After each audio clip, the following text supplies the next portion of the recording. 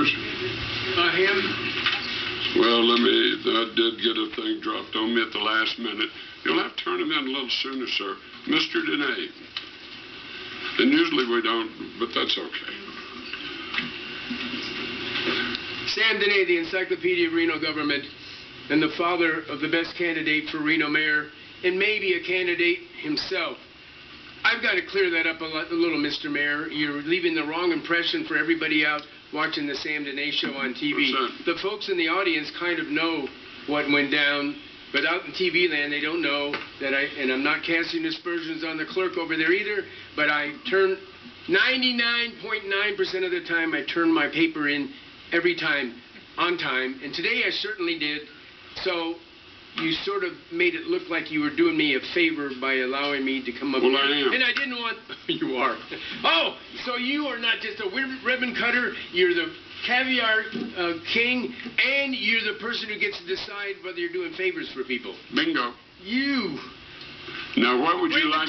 Bring the judges back in. Now, Put them what would back you, in recession. what would you like to speak about? Where's the Ferraza? She might want to be taking Did you notes. want to speak on one of these items? I mainly just wanted to segue Okay. in. Is that okay? Thank you.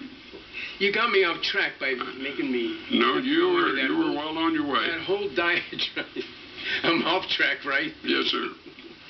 Oh, what we have here, ladies and gentlemen, is the consent agenda, and I'm not speaking for or against anything. And for the people out watching the Sam Denay show on TV land and in YouTube later on, well, the consent agenda is where these folks will be voting on all of these 15 items, 14 items, more than that actually, in one vote, except in this case they pulled, the lady over there pulled several off of the, to speak specifically on them. But, you know, I don't want to be critical, but you would seem like consent agenda items where you're going to vote generally without even a discussion should be mundane housekeeping items, you know, maybe about how much to pay for the extra caviar they're going to have after they celebrate the judge's decision up there. Or maybe not decision, maybe be a morning. At any rate, I looked down this list, and for the people out in TV land, and maybe we're not de facto bankrupt because there's a lot of money on here, going to just be voted on without a discussion. 6,760,000 big ones are going to be voted on just on this one item. And I'm not speaking for or against it, but approval and reward to Q&D.